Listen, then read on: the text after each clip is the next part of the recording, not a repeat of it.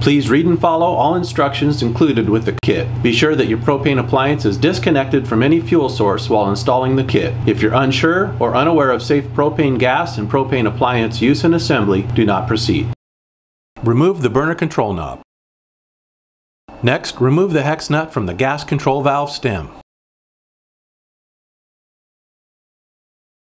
Now, with the grill on its side, remove the two Phillips screws that secure the plastic support bracket to the frame arm and gas control valve. This will allow you to remove the plastic support bracket, gas control valve, and regulator with attached metal support bracket from the grill. Keep these parts nearby as you will need them again soon. Next, using a bench vise or a pair of channel lock pliers, secure the gas control valve and unscrew the regulator from the gas control valve. You should be able to do this by hand. Next, thoroughly clean the exposed male threads of the gas control valve.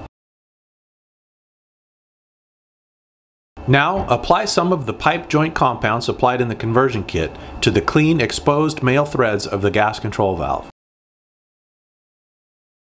With the gas control valve secured in a vise or with channel lock pliers, screw the brass feed tube supplied in the conversion kit onto the male threads of the gas control valve. Tighten securely. Remember, you will need to test this union for leaks prior to using your Weber Q. Next, insert the gas control valve back into the plastic support bracket and reattach the hex nut to secure the bracket to the gas control valve. Be sure the gas control valve is lined up correctly with the bracket. The flat portion of the gas control valve stem should be facing up in approximately the 1 o'clock position. Insert the fuel control valve with attached brass feed tube and plastic support bracket back into the fuel intake tube on the grill. Using the same two Phillips screws you removed from the plastic support bracket, now reattach the plastic support bracket, feed tube, and gas control valve assembly to the frame arm. Next, remove the regulator from the metal support bracket by removing the two screws on the back of the metal support bracket.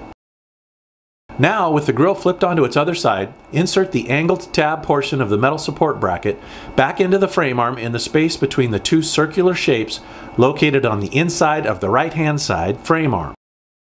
Next, install the blue Torjik clamp over the brass feed tube and secure it to the metal support bracket from the back side of the bracket with the two screws provided in the kit. Do not completely tighten these screws. You will need to be able to slide the clamp on the feed tube as you position it securely in place. Next, with the grill in the upright position, slide the Torjik clamp on the brass feed tube into position, making sure that the metal support bracket is fitting properly in and against the plastic frame arm. Finish tightening the two screws on the back of the Torjik clamp. If you purchased the Q2 Plus version of this kit, you will not need to do the following step. Using two wrenches, one on the gas feed tube hex and the other on the female nut located on the end of the supplied hose, attach the female end of the hose to the male fitting on the end of the brass gas feed tube. Do not use pipe joint compound or tape on this union. Tighten securely. Remember, you will need to check this connection for leaks before using your Weber Q. Next, install the fuel control knob back onto the brass gas control stem. Now, connect the male quick connect end of the hose to your RV's female quick connect and finish the installation by performing the safety leak check as described in the instructions that came with your kit.